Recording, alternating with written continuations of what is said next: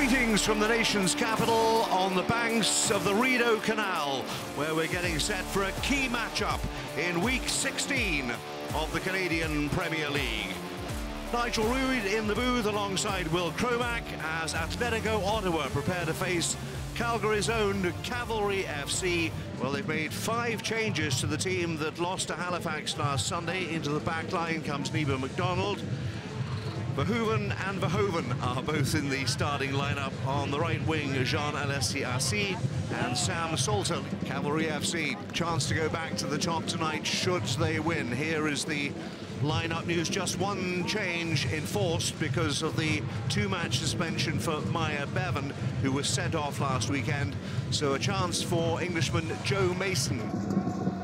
Further left for McDonald. A bit of room for Zach Verhoeven. Trying to play him in. It's Salter. Well, is he onside? He is onside. He took a glance. Verhoeven and Salter. And Carducci didn't have time to react. And a perfect start for the home team. Atletico Ottawa lead Cavalry by a goal to nil. Sabater, there's a good flow about Atletico Ottawa in the early going. Verhoeven again. Looking for Salter again. Combination wasn't far from working a second time. Atletico won 2-0 in Calgary at Spruce Meadows. Bassett and Assis on target on that occasion. Camargo for Fisk. Looking for the back post. And just about enough away. And Neva McDonald. Fraser Ebb was well forward as well, hands on head, and it really should have been the equaliser. Mason got a push in the back, did he? Not according to the referee. Play on, and Sam Salter's away here. He's going to need some support. Bassett will be there or thereabouts, I would imagine. It's going to come the way to us. C took it first time. Had time to take a touch, steady himself. Could have, should have been 2-0. Absolutely should have been 2-0, which is leadership. Really smart play in front of the back four, allowing others to go forward. Verhoeven and Bassett. Verhoeven again, what a live wire. He's going to go for goal. Kane wanted a corner. Goodness me. Zach Verhoeven. Look at the industry here. Yeah, sticks with it. This is what he's added since coming to the CPL. Who fancies it? Looks like a good angle for Ali Moussi, who's always too high. I think it'll make a big change to the way people like myself. Yes.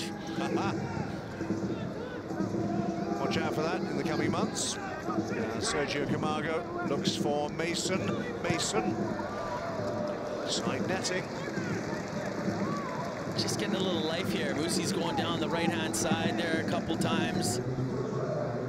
Is there time for Cavalry to have one more opportunity at goal? Fraser Aird again looks up into the area. It goes. Was there a pull on Ben Fisk? If there was, the referee didn't spot it. Shamin Shom, substitute for Cavalry, making his way forward. First touch off Sabater. Shom gets a second chance. Aird left-footed into the area. Assis back doing some defending, only as far as Intigny.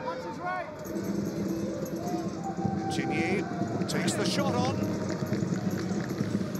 A little too high. But a first chance to impress Ethan Beckford from the famous footballing Beckford family. Trafford into the area it goes. And that was the chance on the head of Accio. Camden has plenty of options. Tigny, Beckford, Camargo, Moussi, all in the area, all waiting for it. Camargo, it's a lovely bat heel, and Camden, and trying to turn off the top, but the crossbar from Beckford, and away at the end by Neva McDonald, and Cavalry are getting closer and closer. Is this the Hollywood moment they've been waiting for? Took a deflection. Back in it goes, needed the save, and Carducci, with 6 minutes to go, we'll see. Camargo, some great touches, maybe Del Campo, Antonoro's making his way. Del Campo, left-footed. Powered away by Carducci. Back to Del Campo, tried to curl one. Musi, he's got to get this delivery right and just hope. Musi delivers, into the area it goes, and behind for another corner. That's it. It's all over. Atletico Ottawa, 5 home wins on the bounce. They are into the top 4 of the Canadian Premier League.